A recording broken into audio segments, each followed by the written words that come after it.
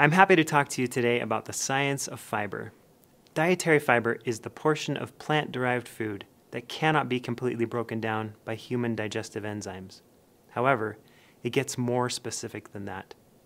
For more than 100 years, scientists from different countries have debated the definition of fiber. In fact, some countries still do not have an official definition of fiber. This is because what we might consider to be fiber can be classified according to different parameters, such as being resistant to hydrolysis by digestive enzymes, or part of a carbohydrate obtained when using AOAC method 985.29, or that part of a carbohydrate obtained analytically by AOAC method 985.29 and inulin and oligofructose, or finally, the edible part of plants or analogous carbohydrates that are resistant to digestion and absorption in the small intestine with complete or partial fermentation in the large intestine.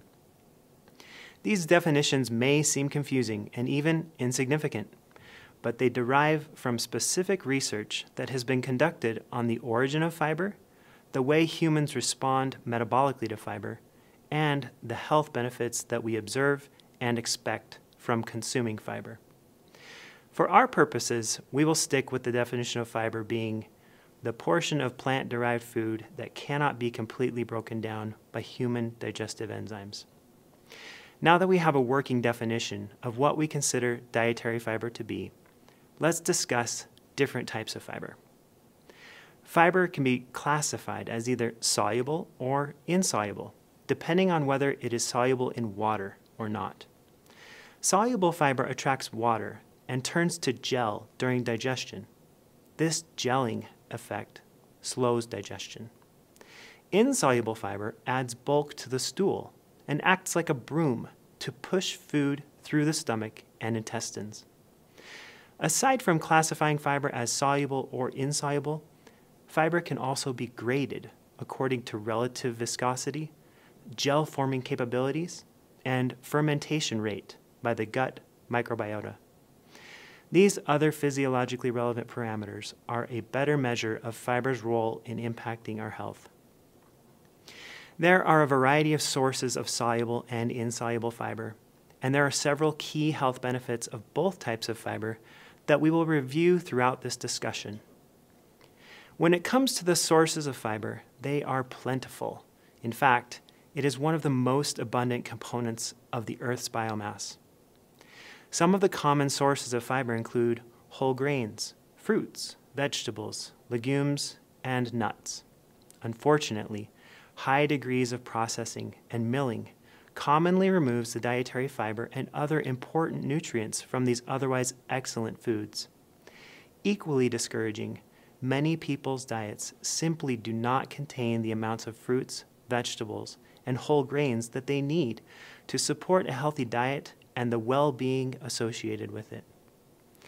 There is general agreement with the statements that 1, fiber is good for you, and 2, most people do not consume enough fiber.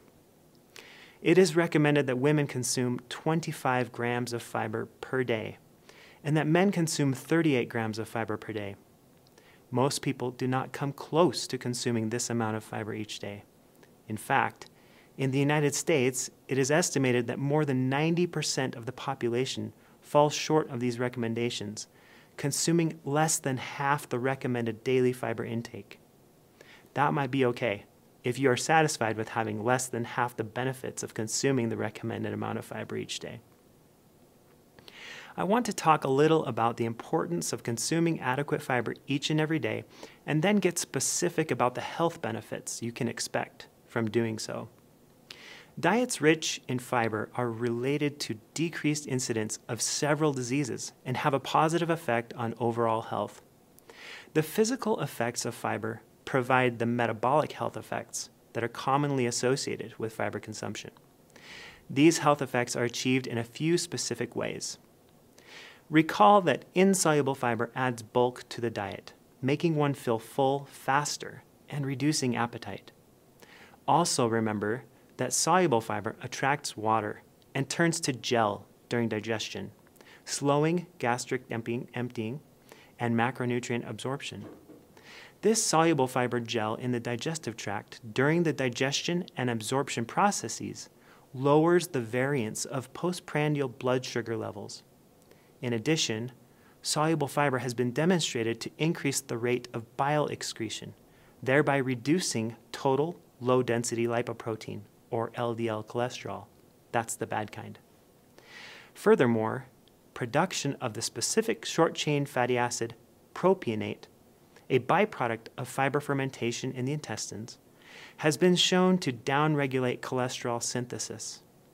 Reduced total and LDL cholesterol levels correlate with reduced risk of heart disease. About heart health, fiber positively affects blood pressure, another factor associated with metabolic health.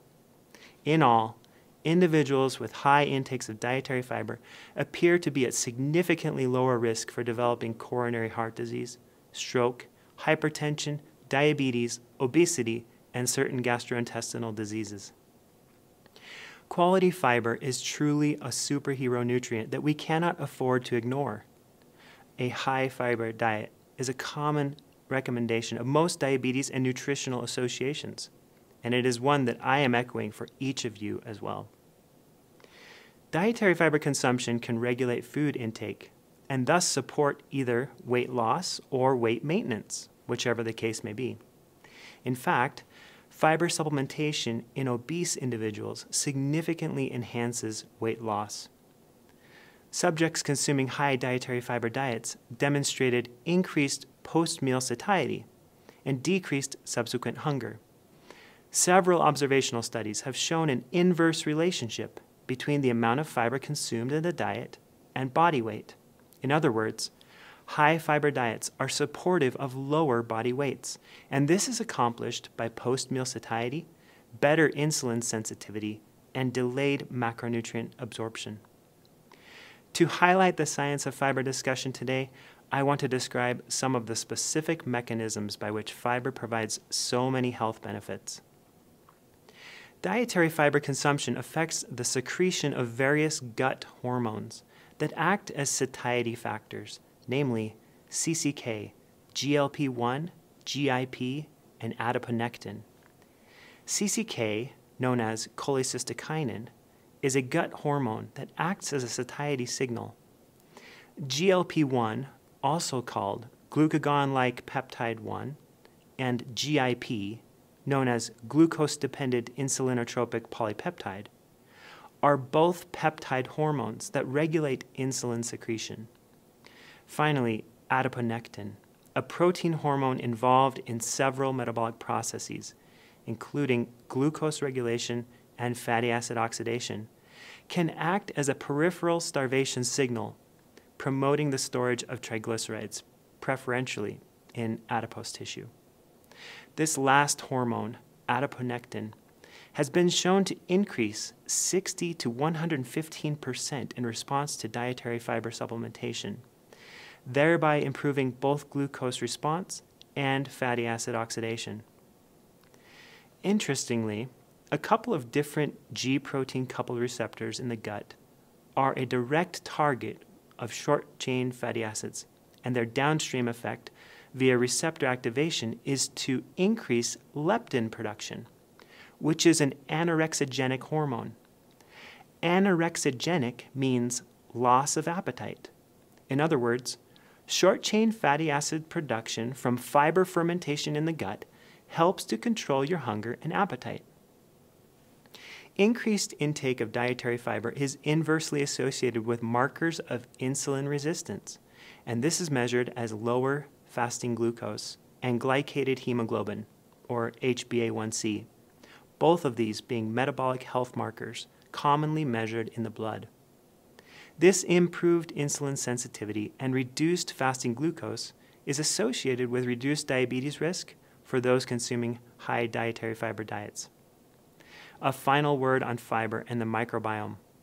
The human microbiome is a fascinating complex of microbiota that reside on or within human tissues. When it comes to dietary fiber, we are most interested in how the fibers we eat benefit the microbiome in our digestive tract. which benefits many other areas of our bodies. As we reviewed at the beginning, dietary fibers are those portions of plants that cannot be completely broken down by human digestive enzymes. This is where the microbiome comes into play. The specific chemical glycosidic linkages found in dietary fibers, alpha-1,4, beta-1,4, and mixed beta-1,3 and beta-1,4, are recognized by the microorganisms in our gut. These organisms are able to digest these fibers and produce beneficial metabolites that can act as secondary messengers to support our immune and brain health. Keeping them thriving through regular, adequate consumption of dietary fiber not only benefits our digestive tract, it benefits our entire body. Dietary components remaining undigested at the end of the small intestine are routinely fermented within the long intestine by the microbiome of our gut. A fascinating study in this area demonstrated that the transfer of lean microbiota from lean organisms to obese organisms altered fat gain, even when controlling for energy intake.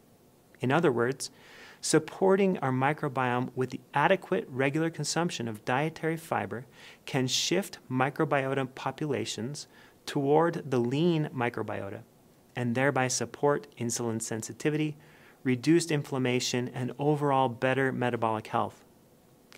We have discussed sources of fiber, types of fiber, and the role of fiber in contributing to your health. We've reviewed specific mechanisms by which fiber not only maintains, but improves your health. I hope you learned something new and that you can experience these health benefits by consuming adequate amounts of fiber daily.